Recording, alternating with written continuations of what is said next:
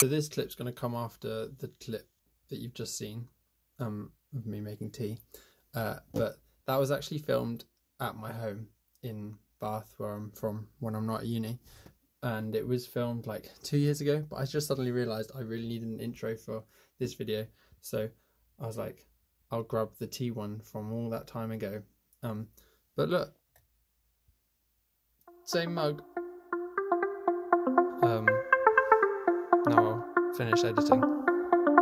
Enjoy the video. Okay, so this is part 2 of a little dives sequence that we've done, and this time I'm just going to be doing some editing, show you how I edit the photos after a dive. Let's get right into the edit. So the camera's going to change in about now. Well, first thing I'm going to do is open up Lightroom. That's the app I use for all of my editing. It's just a lot easier to use than Photoshop once you learn how to use it, and for basic editing especially. So first of all, we'll import. We'll just go through like all the photos that have been taken on the dive. Here we are. So we've got these ones here are just setups and test ones from when we're setting the camera up, just so I know that the camera's definitely working before I put it all together.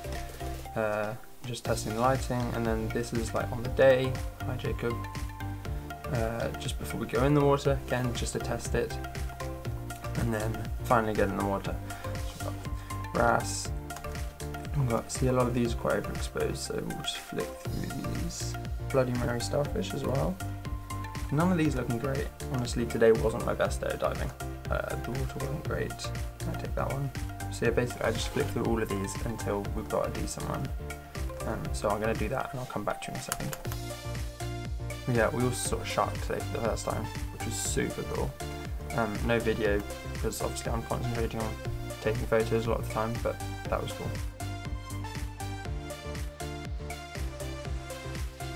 Right, so now the photos are importing. This is just like a quick video. I might do like a more in detailed editing video of how like I pick what sort of photos are better than others, composition wise, etc, etc. Yeah, I've already like played around with a few edits, but I'll just go through like 2. So say I'm editing this one, sea urchin.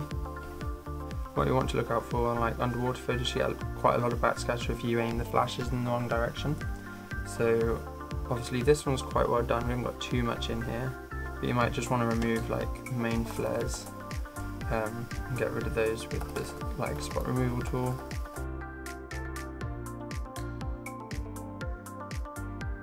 The higher you bring out those blacks, the more scatter you're going to be able to see. So I'm probably going to leave the blacks quite low, just to minimise that scatter as much as possible. Yeah, those highlights a bit more, give some contrast. Obviously each photographer's got their own way of editing. This is just my style, and this is super quick. Like, I could spend ages editing. So yeah, this urchin's got some really nice colours on it, so we're definitely going to want to bring those out in the vibrancy slightly. Go with the tone, curve just a little bit.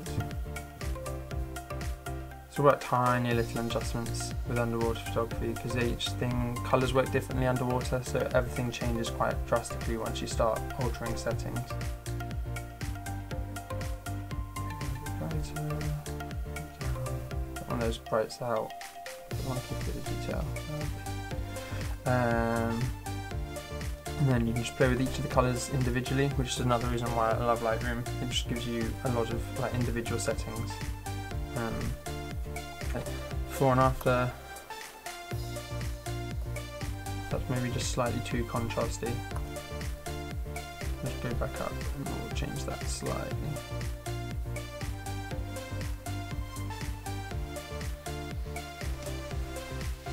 Cool, I mean that's not perfect, but we'll go with that for now. This is like also one that I've edited on this as well, slightly darker, but yeah, it just makes it pop a bit more. I'm not entirely happy with this up here.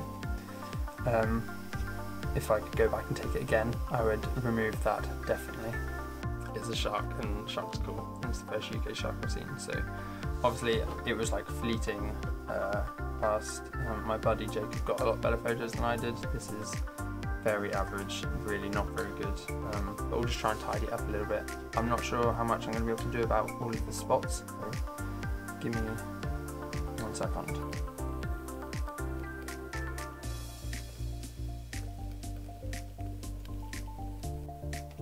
There, I mean, that's as good as it's going to get for now, to be honest. I've also done other edits of it like that. That's a bit too dark, to be honest. Then again, this is a bit too blue. It's not a good photo, so I think all the edits are always going to be slightly meh. Yeah, so once I've done all that, I would select all the ones that I want.